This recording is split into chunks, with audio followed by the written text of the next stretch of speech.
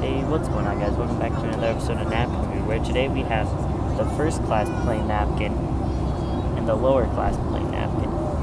So we're going to start with the first class plain napkin. This napkin is pretty big. It's a large napkin, and its design is very first classy. Has some lines on it, which is very first class. So let's get into the test.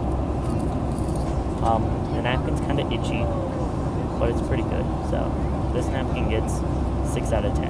So on to the next one. This one is much smaller, and its design is Star Wars, but it also has TIE fighters, which are kind of related to flying. So that fits well with the design. So let's get into the test. This napkin is much softer than the other one, so that's good.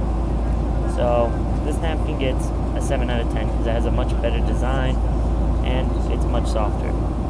See you guys next time.